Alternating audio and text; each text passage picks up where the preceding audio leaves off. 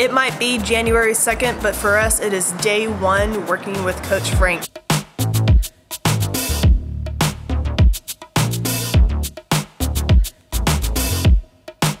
Excited to see where we can go with Coach Frank. He is putting us through the rigors this week. It is testing week. We're starting out on Monday morning in the pool, as you can see, and we're gonna do a couple of rounds of varying distance of time trials.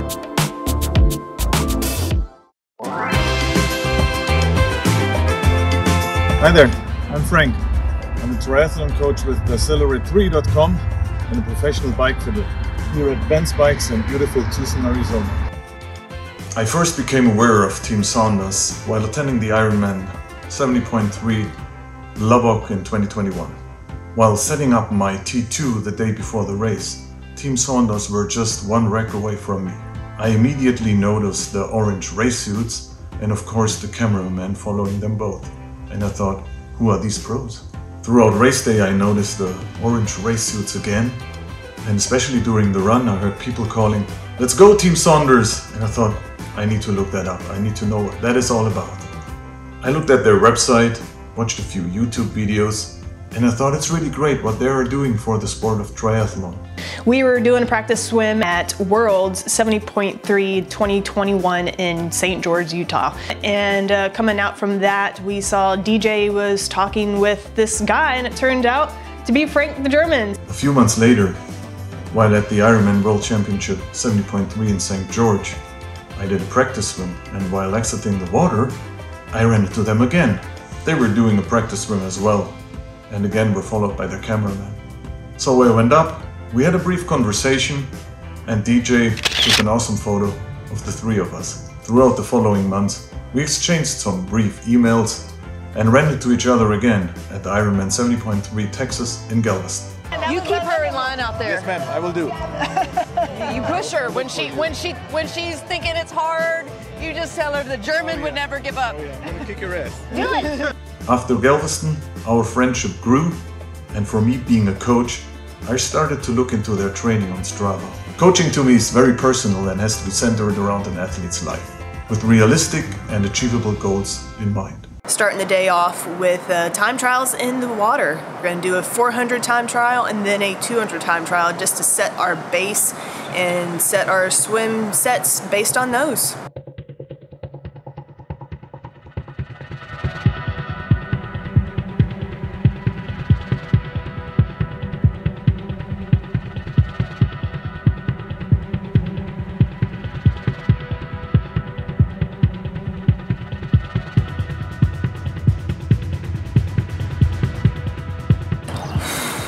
.6:31,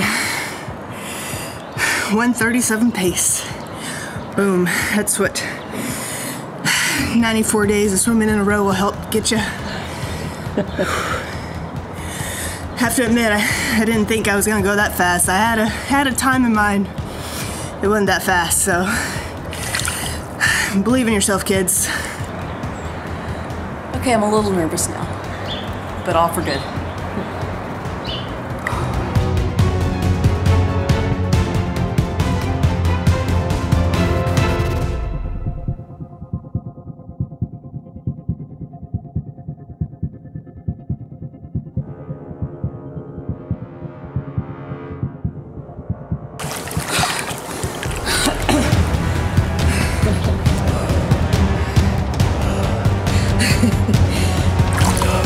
I think last night Caitlin and I were in bed just talking through this time trial, what our goals were.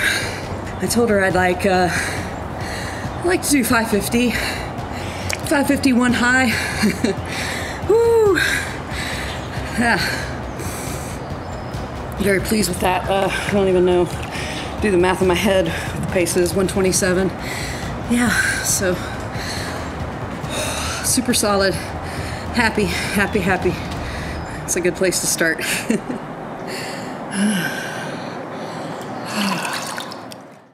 We decided to attend Ironman 70.3 Indian Wells together, and in the days leading to the event, Team Saunders stayed a few days at our place in Tucson. I informed them about my observations of their training throughout the last few months, and that their goals and training did not align. I told them that I see so much more potential in Team Saunders if they would just start to train right. Run tests to set our paces and heart rates, and oddly enough, never done a true run test. This will give me the baseline for what I'm going to operate off of in the coming weeks and months and hopefully improve on. 30 minutes all out as much as I can go. We'll see where I am at the end, and it's a start and it's progress. So no matter what I do today, it's going to be a good result. It's going to be something to work with, and it's going to be something that I'm going to be able to move onward and upward with.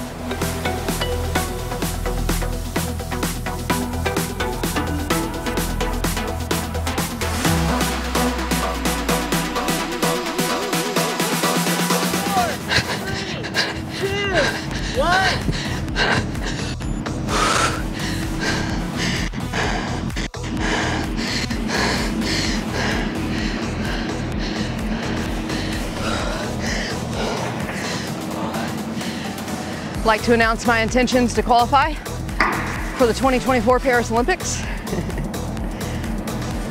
I am realistic, by the way. Purely went by feel as per coach's orders. I knew it would hurt, and it did. Probably just under the 3-mile mark was when the puking sensation started to gently tap. It hurt, it did. Overall, I think I verified kind of what I've been experiencing since June. Is I have the cardiovascular fitness. I feel like even though I was pushing and definitely redlining, there was probably more there, but my legs just fatigue a lot sooner than I would hope. And I felt those get pretty heavy a little past the halfway mark.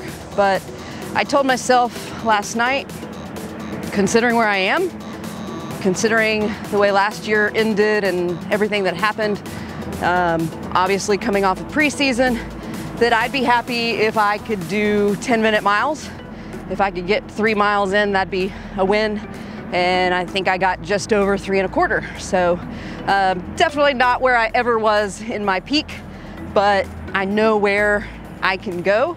And I'm pretty sure that once we start this training, this methodology, integrating rest days and doing things smart, properly, accentuating the recovery, I bet that my gains will come pretty quickly and I'll be back close to where I want to be. And ultimately, the goal is to set it up where I'm peaking in time for the A race.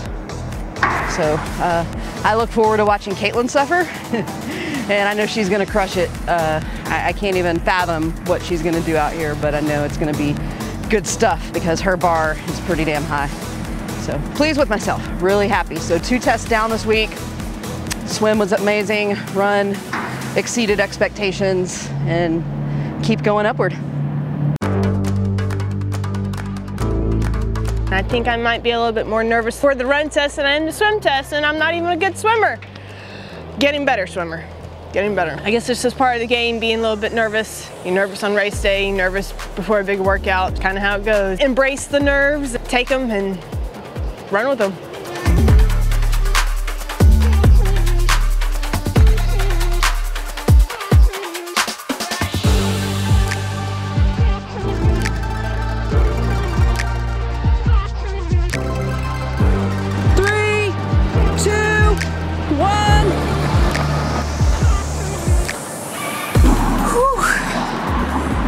Run test done. I'd say that's a green box right there. I got in 4 miles just as I hit 30 minutes. You do the math, whatever that pace is. I don't know. We'll get back to you on that one, but felt pretty good. I know I was holding about 7:30, 7:35 for the majority. Picked it up the last couple minutes. I know I was under 7 for a little while. Excited. Gets the blood pumping for sure. Blood pumping for the season to come, the races to come, the progress to come. Excited to see what's in store for Team Saunders Tri.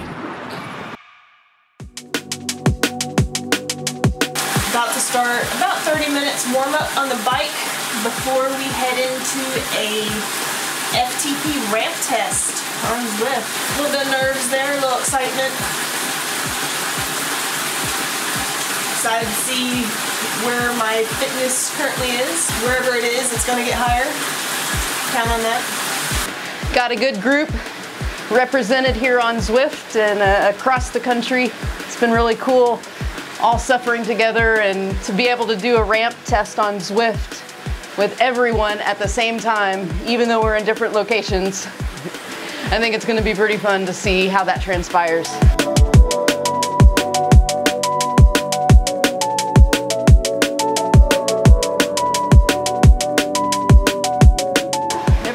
Everyone, come on. This is just the start. This is just the beginning of where you're at. Hell yeah. Woo!